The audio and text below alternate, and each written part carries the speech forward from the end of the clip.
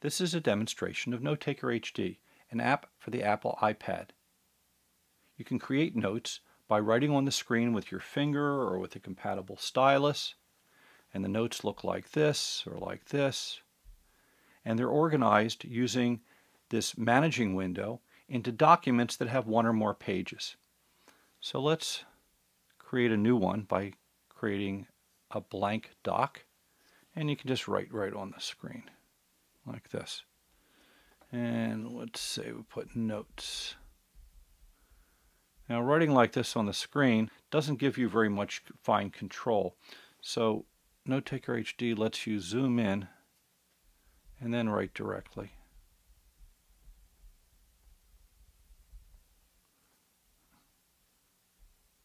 On the screen. That looks a little better, but for doing diagrams or something that may be okay, but for writing a lot that gets very tedious. So this is one window editing. It's called unzoomed editing. If you push the zoom button, then you get zoomed editing with two windows.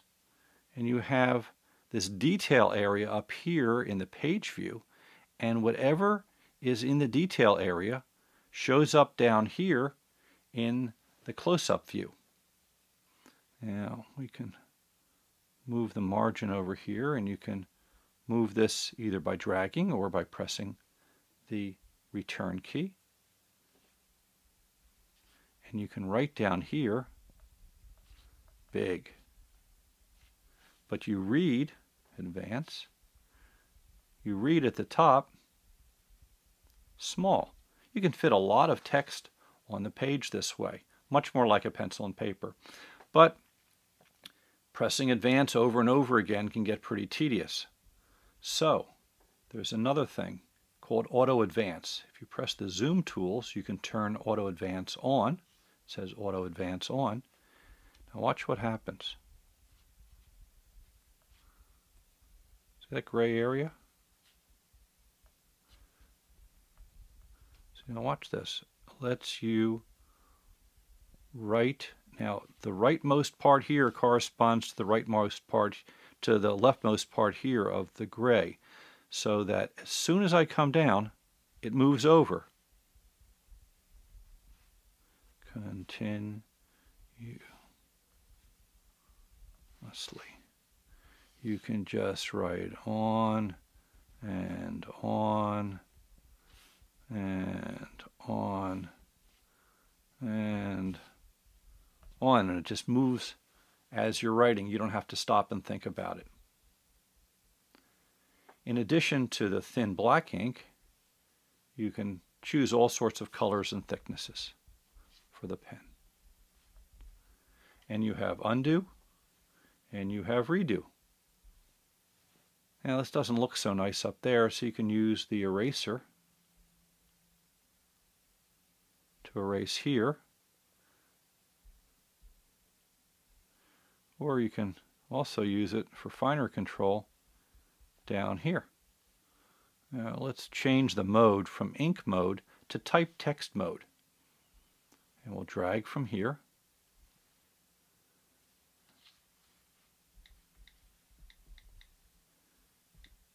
And there are a lot of settings you have, a lot of attributes. Let's make that look a little nicer, and we'll position it over here. So that's one page. We'll push the plus here to get another page. So this is now a two-page doc. And this is page 2. Now on this one, let's go to another mode. Shapes mode. There are all sorts of built-in shapes. And here we'll take some. This is the grid shapes. There are about 60 different shapes, and a lot of them are very smart in that you have a lot of options you can change. So let's make it look like that and change the scale a little bit. And then we'll go back to ink mode, unzoom it, and you can write right on the graph. Another mode is images mode. Here let's take a photo from the camera. And this is a receipt. And I'll just put it down here. And we'll take it, rotate it, make it a little bigger. And we can go back into ink. Let's see here.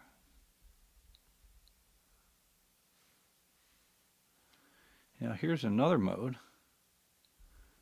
select mode. In select mode, you can indicate what you want to select, and then you can move it. Now this actually moved not exactly what we wanted, so we'll undo it. And now let's do this. We can tell it to only select ink type text or shapes, but not images. So now when I move, it only moves those. You can also, there are a lot of tools. I'm going to copy this and go to the page before and do a paste. And move this down here. Confirm the paste. And now I have this on the page. And we can push view. Now I can zoom it as I see fit without worrying about writing on it. And I can actually even see all the pages. And you can flip to go between them. Okay, now we're back at the managing view. Pages are organized into folders. This is one folder. Push the folders button, and here you can see some other folders. Just tap on the right arrow and it moves into the folder. There are tools in the managing window that let you work on your docs. So you can delete it, you can duplicate them, you can staple docs together so that all the pages become one doc. You can move them to other folders. You can set tags. So for example, this is for demo, so now it's listed as a demo tag. And then if you go to filters, I can say only show me things that have demo or demo and mass TLC in it, or mass TLC on it. Or let's see, ones that are favorites. Let's reset the filters. You can also change the layout over here so that I could see as just the thumbnails or just the names. Another tool is the thumbnail tool. This lets you explicitly set the thumbnail and not use what it automatically chooses. You can set the name. You can also just tap up here to be able to set the name. Set flags and favorites. And you can even save the document, one or more of them, to a file which you can then email to somebody else, and they have the same app. They'll be able to edit it, continue editing it. Another thing you can do with NoteTaker HD is take a PDF file. This one is in a browser. And you can open into NoteTaker HD, tell it which folder to put it into. And let's say that we want to be able to have, let's say, ink that looks like this. And now I can annotate that doc.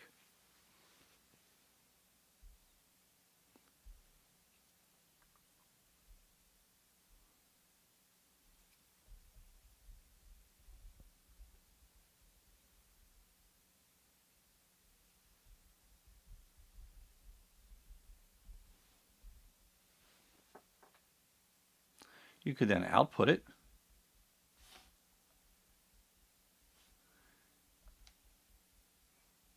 And send it as an email.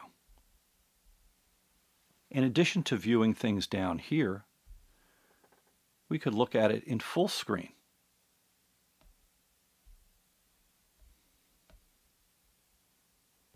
And you can get a list of pages to be able to go, let's say, to a specific page and look through it. And at any point, you can bring it up for annotation.